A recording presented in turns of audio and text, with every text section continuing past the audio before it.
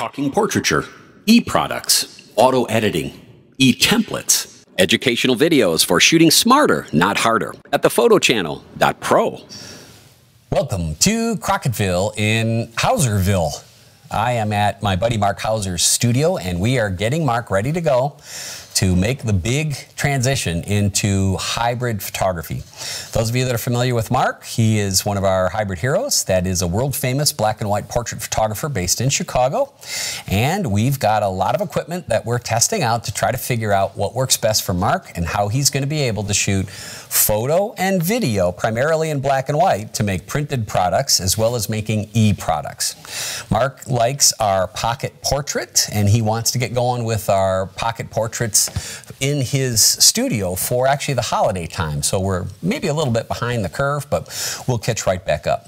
One of the cool parts about working at Marc's is that he has no budget restrictions, and we can have the best of the best of the best. And Marc has, of course, as you can see, nice continuous lighting here. That's the Larson 4x4. And we've been running a bunch of tests today on prints. Now, Marc has big high-end inkjet printers here, which is wonderful. So we can find out what works really terrific for him.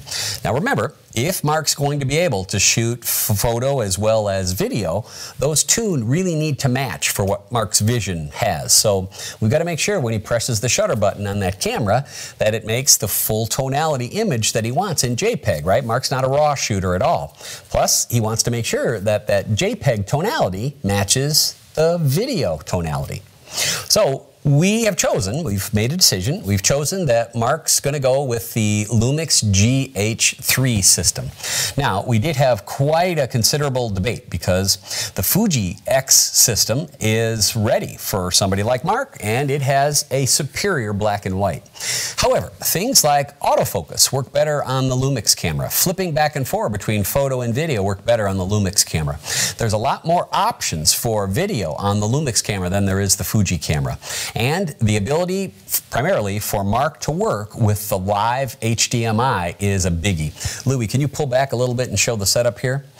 When you look, you'll see that Marc uses a camera stand, not a tripod. He likes a big, sturdy stand, and he likes an XYZ head for his mounting his cameras, right? So he's got super control, very, very tight cropping. Marc doesn't like to do any post-production whatsoever, right? Not even cropping, if he can get away with it. So you'll see the Lumix GH3 there is plugged in with an HDMI cable that dips on over to the small HD brand. That's an AC7 LED monitor. Now you'll also see the difference. Can you see, Lou, the difference between the two screens? So. Well, you'll see that the screen on the GH3 is really nice, and you'll see that there's an image of me up there that looks okay. Well, the image on the AC7 screen is more accurate, and even though it's probably really too much to ask for that camera to see that camera in this print, you'll see that this print represents what that camera could do, and this print looks a lot more like the external monitor. Now, on the Lumix system, that external monitor is powered by the HDMI port on the side of the camera, and it does not interfere with the camera at any time. So it can be on, and Marc can use it for focusing and use it for exposure anytime he wants to. And you know what else we're finding out? That when Louis is in charge of moving the files here at Hauser's, they have a USB cable connected to the camera, and then they just switch it on and off at the computer when they want to move files. So Marc does his photo session with photo and video. Then the USB cable is already connected.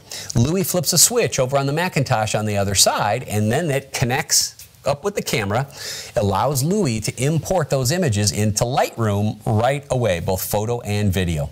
We're also discovering that that HDMI port is able to be gone through a splitter, an HDMI splitter. So the video comes out of the camera, gets split into two directions. One goes to Marc's production monitor here, and the other one goes the other side of the room to a huge television. Why?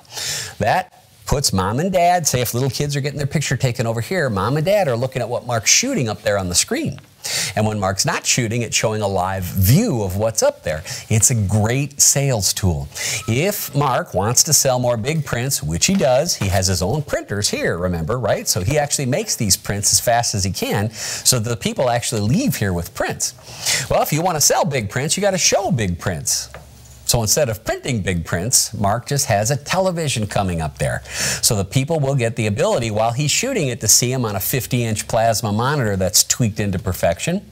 Then, when Louie's doing the playback of photo and video from the computer, actually Natalie does the sales stuff for like that, they'll be able to see it on a big screen, making it easier to sell those big prints. Pretty stinking smart, right? So, the portrait studio of the future may have something to do with what Hauser's got cooking here. Forget about the 5Ds, right? That's what he's got, or had.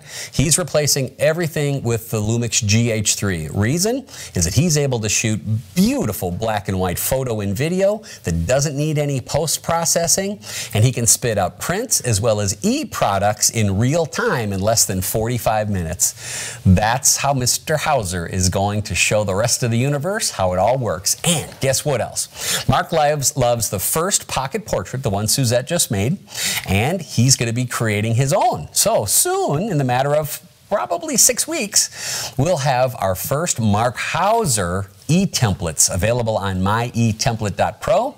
You can get those processed, of course, at hybridlab.pro. There's my cheap sleazy commercial I threw in here. And you can play them back on myecard.pro. And by the way, if you haven't seen myecard.pro, you should get over there. There's some really cool improvements. So from the Hauser studio, it's Mr. Crockett saying thank you for paying attention over the last year or so about how we're making progress over at Marcs. And we've finally got it. This is it. Marc's ready to start making money with hybrid.